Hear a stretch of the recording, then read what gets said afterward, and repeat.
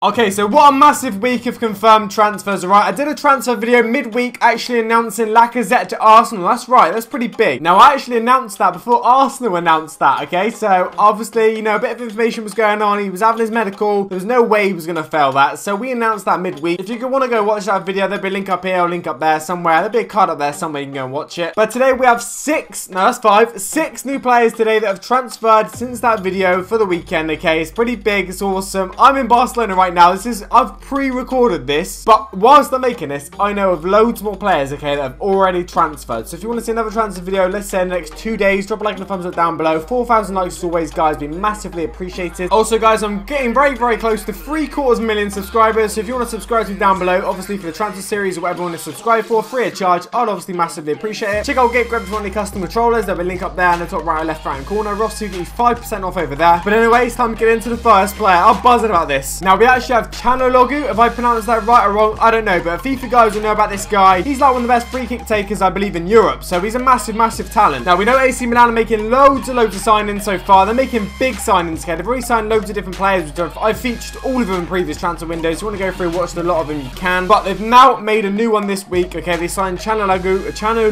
I don't know. I'm just going to call him Hakan, which is his first name, all right? Is that okay? Hakan, is that okay? So they've signed him from Bayern, Leverkusen, of course. The Turkish midfielder has moved. Now, apparently this guy served a 4-month FIFA ban earlier this year for a breach of contract, had agreed personal terms with Milan last week and arrived on Sunday to complete his medical, and the club's negotiated a fee. Now, reports said that the initial transfer fee would be around 20 million euros, rising to 24 with add-ons. Now, he actually came out and said, I want to thank you for making this transfer happen and trusting in me. I want to give a lot back. The last 4 months have been hard for me, but I'm very happy to be here in Milan. I want to give my best performance for the club and for the fans and for the team. Thank you for everything, for giving me the chance to play at the San Siro. I want to give my best. So if you guys are unaware, AC Milan, they've got new Chinese owners. They're splashing a lot of cash, paying players a lot of money now. So no wonder it's quite appealing to new players. Now I believe this is actually, okay, 6th signing AC Milan have made, alright, in the summer, okay, following the sale of the club to Chinese investors in April. So Chinese investors have come in and they've spent a lot of money. They've invested a lot of money in AC Milan. Then now they've got a new midfielder, huge Turkish talent, big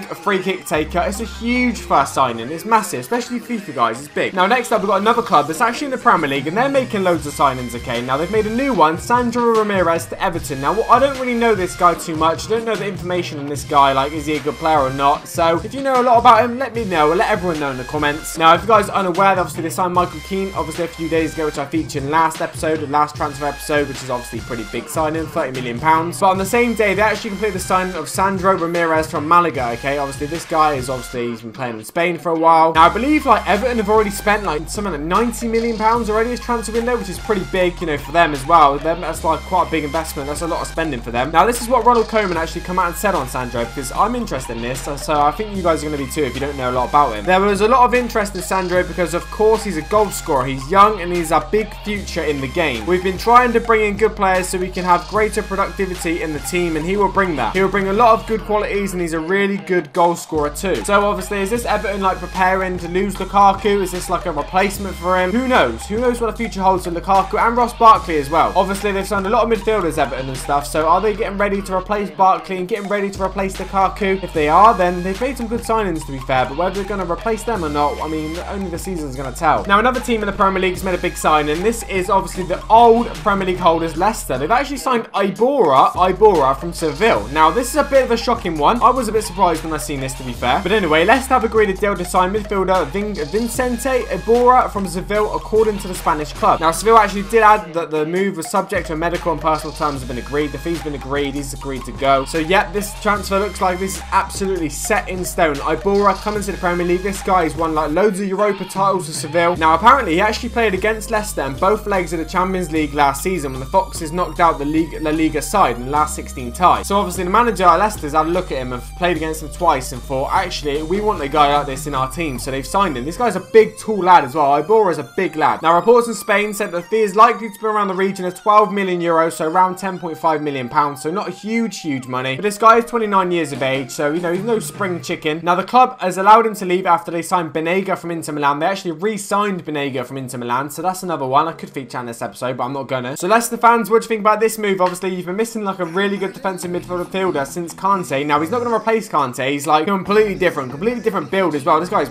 massive. But it could be what you're looking for. Could be pretty ideal. So good luck to him at Leicester. Good luck to him in the Premier League. Hopefully he does well. Next up, we have another player that has moved to the Premier League. Well, sort of moved to the Premier League, okay, but he's actually going to Swansea. It's Tammy Abraham, okay. Now, he signed a new deal at Chelsea, a new 5-year contract, and he's gone on loan to Swansea. Chelsea striker Tammy Abraham has signed a new 5-year contract at Stamford Bridge and joined Swansea City on a season-long loan deal. Now, the 19-year-old will link up with Swans boss Paul Clement, okay, who actually worked as a Blues coach from 2007 to 2011, so a bit of history there. Now, Abraham actually scored 26 goals in 48 games on loan at Championship side Bristol City last season, so he was pretty good for Bristol last year. He did bits, to be fair. Now, he also netted once of the 4 games that England's under-21s, okay, when they reached, under-21 European Championships or whatever. Now, this has come as Llorente, I believe, is going to miss the start of the season because he's broke his arm in a motorcycle or bike accident or something. Is that right? Have I got that right? So, yeah, they've had to make another striker signing because, obviously, if this guy's going to miss the start of the season, Llorente's like the main boy as well. He's where the goals come in, but now they've got Tammy Abraham. Paul Clement knows him. They've worked with him before. There's good potential there. There really, really is. Wow, we're going in with another Premier League signing, okay? This might as well be the Premier League episode, all right? Because we've got another player that's now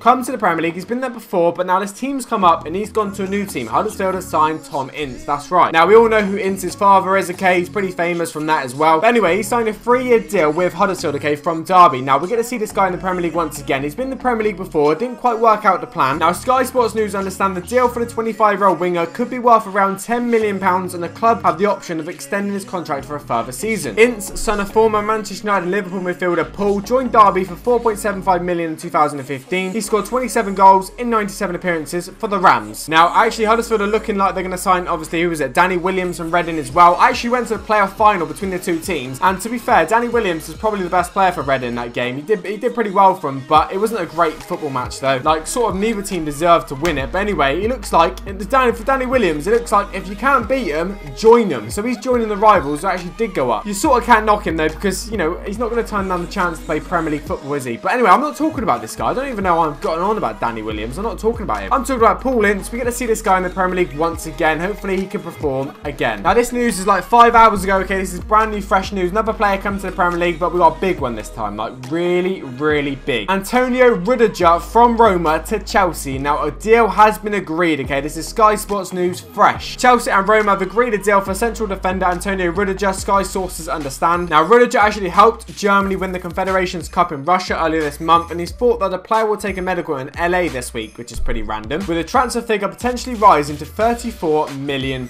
So it's not cheap, it's a big money, but this guy's a big talent, big German defender. 24-year-old moved to Rome from Stuttgart initially on a season-long loan deal in August 2015 before making the move permanent. Now, obviously, Chelsea are very keen on defensive reinforcements. They've lost John Terry, which featured in last episode of transfers. They've lost Nathan Ake, which is another one that featured in last transfer episode. No, I think one before that, actually. But yeah, they've lost lots of transfers. They've lost so many, well, defenders. And this guy looks like a brilliant replacement. So well played to Chelsea. Well played to all the signings in this video because there's been a few biggies. Anyway, guys, if you enjoyed this video, drop a like and a thumbs up down below. Let's get 4,000 likes for another transfer video in a few days. That'd be greatly appreciated. Now, what I'm going to do is run through the transfers very quickly and give my last final opinions, okay? Let's see what goes on. Now, we actually have I'm going to call him Hacken, okay? Whatever. But anyway, AC Milan making loads of transfers this transfer window. It's a big transfer for them. It's a big statement. They really are going for it again this year, which is good because they were the top team in Europe, one of the top teams. So we want to see them one of the top teams once again in Europe. So hopefully Hacken can be a big part of that. Then we have Sandro Ramirez. I don't know enough about this guy to really give a really solid, valid opinion. But what I do know is they're potentially getting used to the life without Lukaku. So he's seen as maybe a bit of a replacement. £10 million.